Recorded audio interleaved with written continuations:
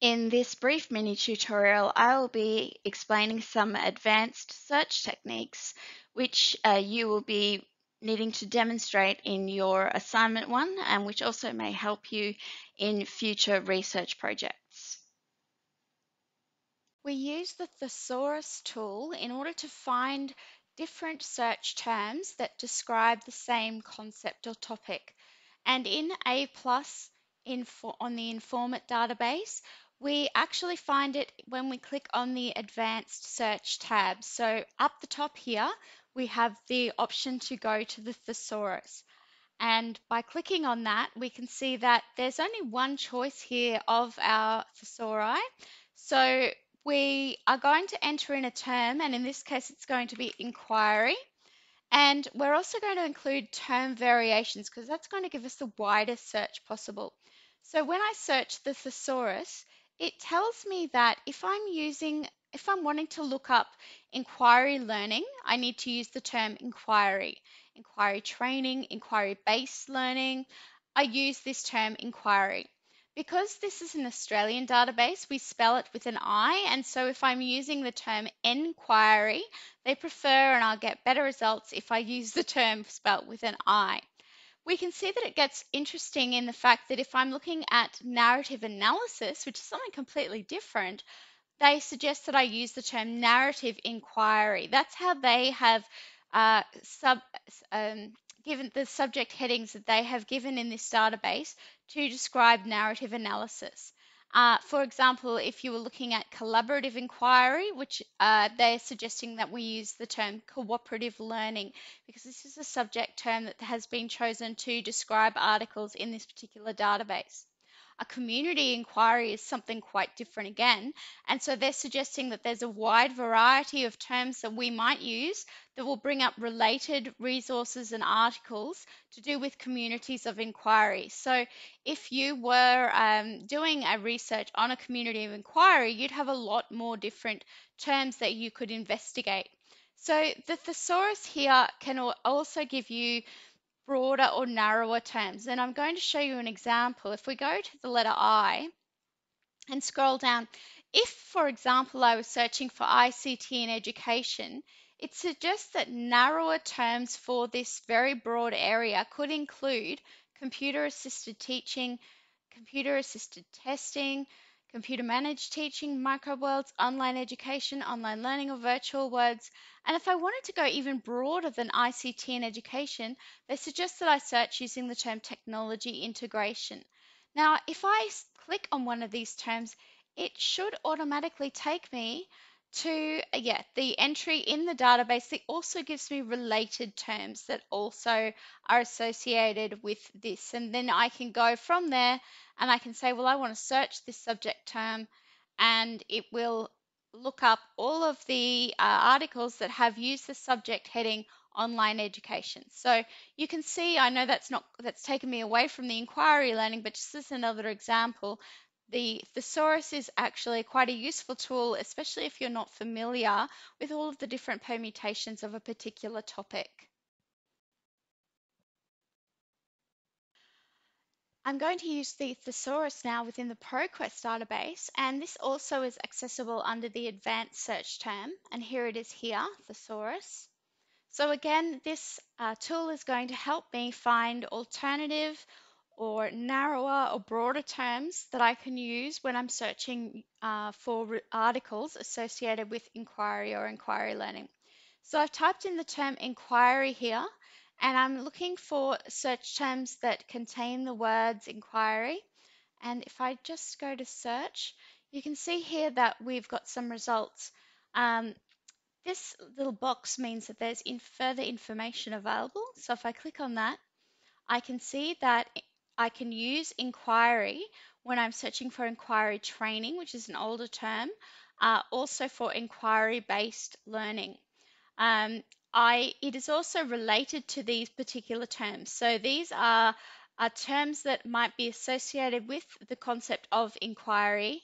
And you can see here that inquiry is quite a broad word, and it may not be directly referring to inquiry learning, But we have things like questioning techniques, information seeking, learning strategies. So these are the ones that we're interested in searching. So if I tick those, they are the ones that I will be able to add to my search. So if I click on add to search now, we can see here that it's looking for, it's exploded the term inquiry, and you might have seen that term exploded there.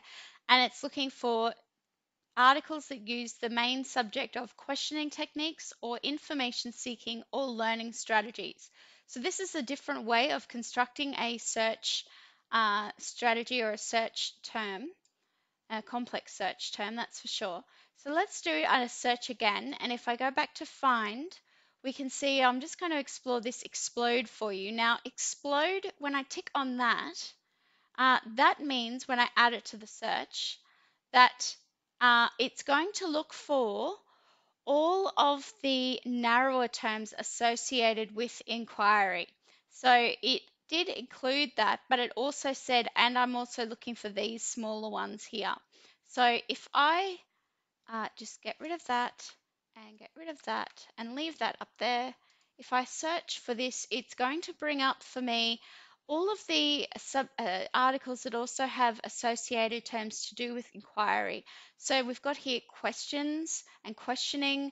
We've got inquiry-based science. We've got experiments, which is certainly an aspect of inquiry. You can see a strong emphasis here on maths and science. High school efficacy in inquiry and lab skills. But here, this is an interesting one, perceptions of restorative justice. So I'm not sure where the inquiry comes in. If I have a look here to see if, here we go, we've got inquiry as one of the subject terms. So obviously there was some sort of investigation, whether or not they're talking about inquiry learning as what we're looking for is something different. But you can see there that that was a much broader search because we had that exploded term. And that's one of the strategies that you can use from the thesaurus. Now, another interesting thing, if we go back to advanced search and return to the thesaurus, I'm going to this time, you might have remembered last time when I looked at the A plus thesaurus, I looked at the I, and one of the major search terms was ICT and education. Now that's a very Australian term, an Australian terminology. And as this is an American database, you'd be interested to see that it doesn't feature at all. So that is a great example of how our terminology in Australia can, we need to broaden our terms oftentimes if we're searching and be aware of the geography or the culture that we're searching within. So if I did do a search for ICT, let's just see. It's coming up with words with ICT in the middle. It doesn't recognize it on its own. If I search for information communication technology, again, it doesn't recognize this as a common term. And so I may need to start thinking about how I can phrase this in a way that is broader. So perhaps information technology, and then I can go from there and start exploring to break that down. So just another interesting observation about how the nationality of the database can influence your searches. Now let's look at some advanced search operators that can be used across databases and Google Scholar searches. The first that we're going to investigate is the concept of truncation. And as you can see from the name, truncation means to truncate or finish early or abbreviate a word and replace the end part of that word with an asterisk or a symbol that means and other letters. Now, truncation is also sometimes known as stemming because we're using the stem of the word and then allowing the ending of the word to be interpreted in many different ways.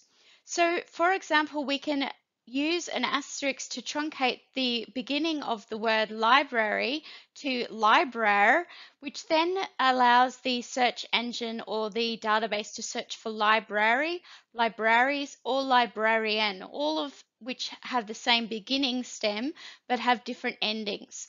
This is also handy for words where we have spelling differences. So for example, behavior can be spelt with I-O-U-R or I-O-R in the United States. And so by putting an asterisk and using truncation, we can make sure that our search looks for both types of spelling, behavior spelt the Australian or the UK way and the American way, and also that extends to longer words such as behavioral, which also have that difference in spelling.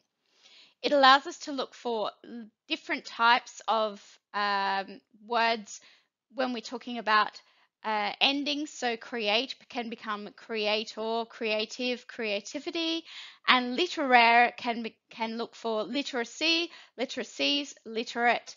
But we do have to be careful with something like literaire because that will also bring up searches for literature, which is something quite different from literacy, related, but quite different in terms of if we're looking for something specifically about literacy and literacies and how to encourage our students to become more literate. We may not be focusing on literature. So just a tip there. A wildcard is essentially a similar tool to the truncation, but for a letter missing in the middle of a word. So if for this case, we could use a question mark to stand either for an S or a Z in organization to cover a variety of spellings. Or also we could use it in women and search for woman and women in one search. Proximity is using a search operator to associate two terms which need to be in proximity to one another, but which don't need to be side by side or in an exact phrase. So as we go through the examples, this will become more apparent to what I mean by this.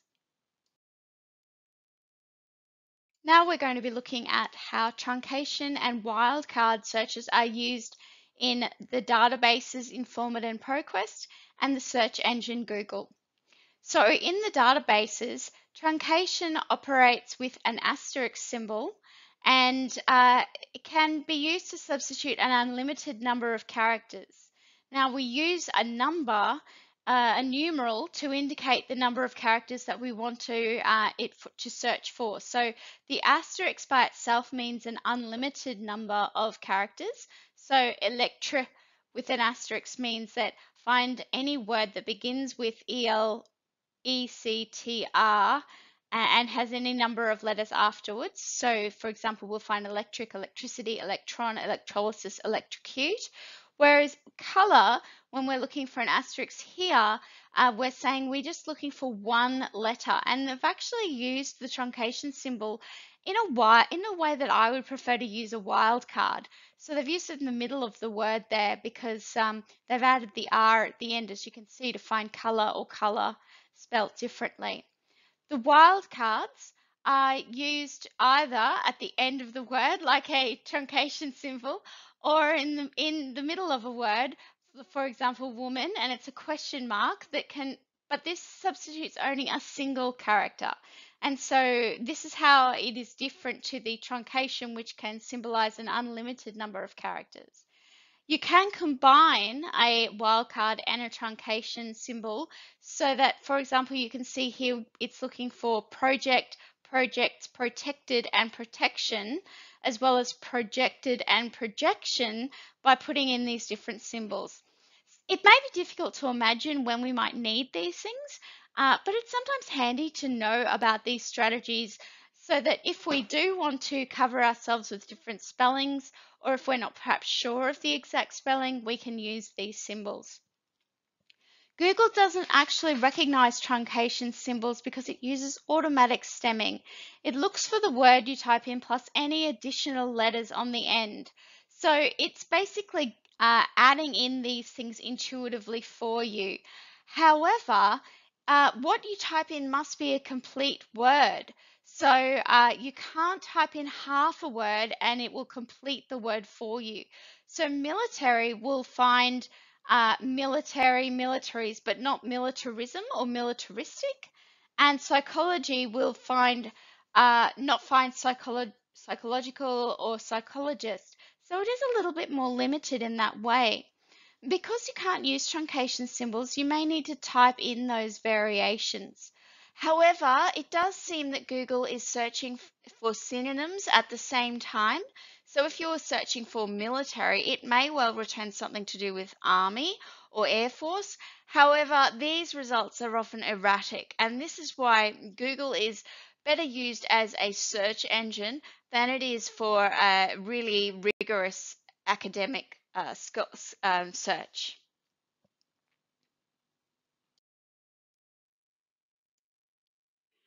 Proximity is perhaps one of the most complex of the advanced search operators, and you may not see a need for it in your frequent searching, but it is sometimes just handy to have it in the back of your mind so that you know that it exists and you can look it up and refresh yourself if you're doing a particularly in-depth search or a very tricky search. So in Informant, we use operators to find terms in a specific order, and the operators that it uses are the percentage symbol, the exclamation mark, and the @ symbol. So the percentage symbol, and all of these have a space either side of them, finds terms next to each other in any order.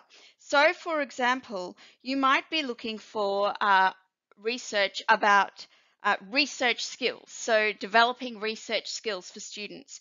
And you don't mind which order these words come up in the title. So it might be how to develop research skills in your students, or it might be how to develop the skills of your students with research. So it's not about the order of the words, and so you could use the percentage sign.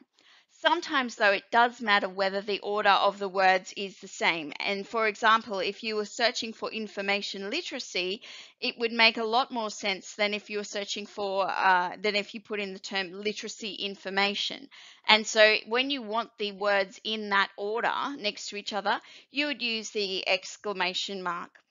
Then you can use the numeral 10 to find those terms, but within 10 words of each other. So for example, you might be looking for a search that includes the terms inquiry, primary, and education. And in this case, these words need to be within 10 words of each other, but they can come in any order, and in which case you would use percentage 10, because it doesn't matter whether it says inquiry, education, primary, or primary, education, inquiry. It really doesn't matter as long as all three of them are there and close to each other. Whereas if you were specifically looking for science, inquiry, research, then you would probably want those words in that order, because research, science, inquiry might mean something different. The @ symbol finds terms similar in spelling to your term. So this is useful if you're not sure of the spelling, or alternatively, if, for example, you're looking for something like woman and women, and rather than using the wildcard, you can use the @ symbol. So it's just another way of achieving a similar goal. ProQuest doesn't use those particular symbols. It uses near, near/n, or capital N/n. It looks for documents that contain two search terms in any order within a specified number of words apart.